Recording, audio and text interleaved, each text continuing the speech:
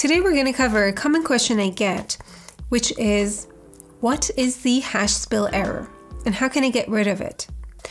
Well, sometimes it's easy to find a reason for it, but sometimes it's not so obvious. Let me show you. Here, for example, I have a list of names and salaries. And if I write this formula, so I just say equals and I highlight the salary column and I press enter, I get the hash spill error. This is an error that you're going to see only in the Excel 365 version. And the reason for it is that formulas now spill. So take a look at this. When I go on this cell, we can see this light blue border around it. The formula wants to put results onto each single cell. It can't because there's a blockage. To get rid of it in this case, all I have to do is remove this text. And when I do, everything spills correctly.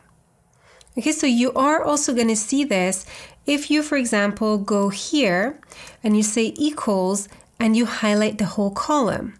And then you press enter, it's not going to work because you're putting the entire column starting from here. It will work if I pull this all the way up here and then everything spills. But it's not good practice to reference entire columns. So I'm going to get rid of that.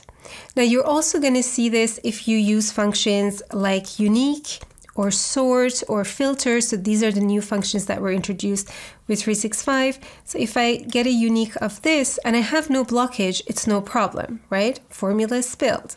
Now, in case there is a blockage, so I have some text here and I press enter, I get that error again. I need to get rid of it for it to spill.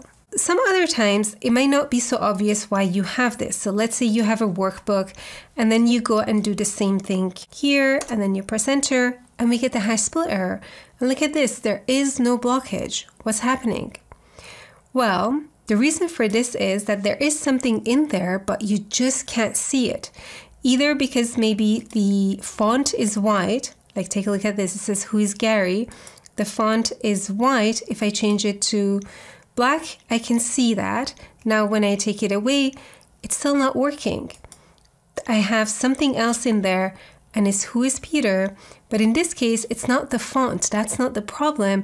It was formatted to disappear. So if I right mouse click and go to format cells, it was given this formatting, which is actually hiding the content of the cells. So if I take away the formatting, I can see who is Peter here, go with OK, and then remove the blockage, everything spills. Okay, so sometimes it's obvious, sometimes it's not so obvious, but the reason is that your formula can't go all the way to the bottom of where it wants to go because there is a blockage. Okay, so that's a short video on the hash spill error. I hope you enjoyed this. If you did, do give it a thumbs up.